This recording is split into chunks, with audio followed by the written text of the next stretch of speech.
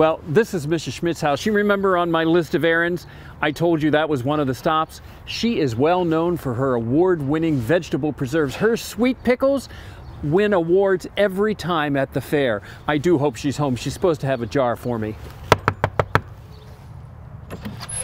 Ah, Mr. Schmidt, you're home. I brought some folks with me here. I've been telling them about your award-winning preserves. You do have my sweet pickles? I do indeed. Can you sit a spell? Well, maybe we could stay for a little bit. Well, come right on in. Well, I am glad that you folks came in, and Mr. Mayor, it's good to see you again. I do have your pickles ready if you want to take them with you later. I was just sitting here thinking about my garden and thinking about spring, and I'm anxious to get out into my garden. And I've got some really nice recipes here out of my White House cookbook. Oh my goodness. Do you know that my herb garden this year, it wintered so well. And I have so many beautiful, wonderful herbs, not just for medicinal purposes, which I do have those, but I have some for teas, and I have lots of them that I can cook with. Well, Mr. Bates over at the pharmacy, he always orders a pretty large order of herbs throughout the summer. But you know that Mr. Smith, his apprentice or whatever it is, he works over there too. He doesn't like my herbs.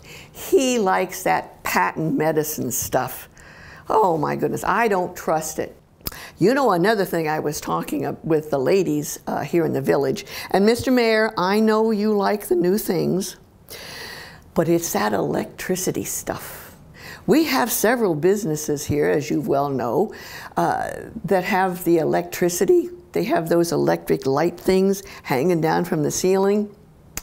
I don't trust it. I've read what electricity can do. Oh my goodness, it's quite frightening. And what if it leaks out of the wall? You can't clean it up, you can't see it. I trust my kerosene lamps here. If I spill kerosene, I can see it and I can clean it up. I looked in the Sears catalog to see if they had something that would, like a mop to clean up electricity. Well, they didn't. Mr. Wiley at the Emporium, he didn't even know what I was talking about. So no, thank you. I will stick with my kerosene and my candles. Yes, indeed.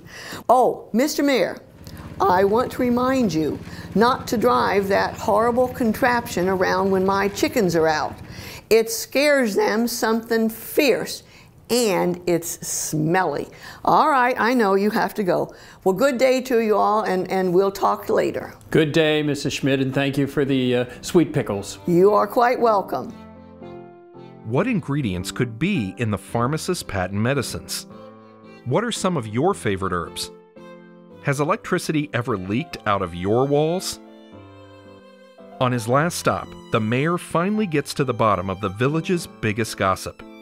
What's going on with the pharmacist's patent medicines? Find out next time on Gossip Tour.